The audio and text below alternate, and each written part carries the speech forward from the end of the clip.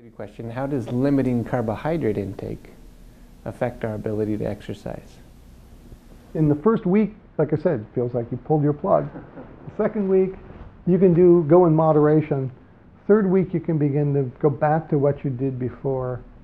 By 6 weeks into the keto adaptation process, we've tested high-performance athletes who are keto adapted for 4 to 6 weeks. And at the 4 to 6 week time point, both their peak aerobic power, that is the highest energy they can put out, is unimpaired by having them on a very low carbohydrate keto adapted state. And their endurance time to perceived exhaustion is unimpaired. So that, in terms of aerobic response, there's no limitation. Jeff has done studies with people in resistance training, and he can respond to the resistance training part of that question.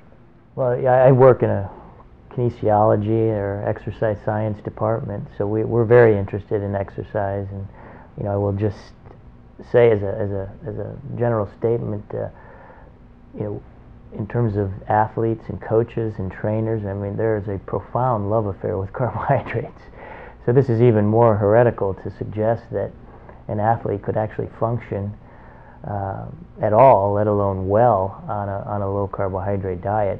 But yet the evidence, as Steve alluded to, he's done work, and we've also done work when you allow them time. This is the key variable.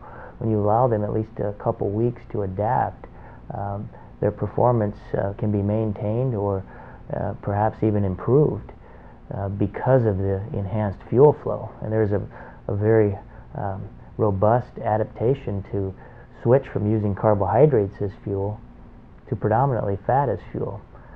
And I think we've very much underestimated the capacity of the human body to burn fat at high rates during exercise.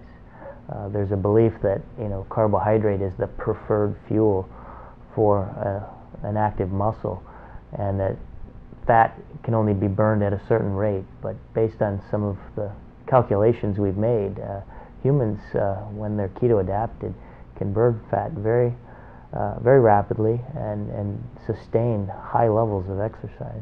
Like I said, it becomes a high octane fuel in the keto adapted state.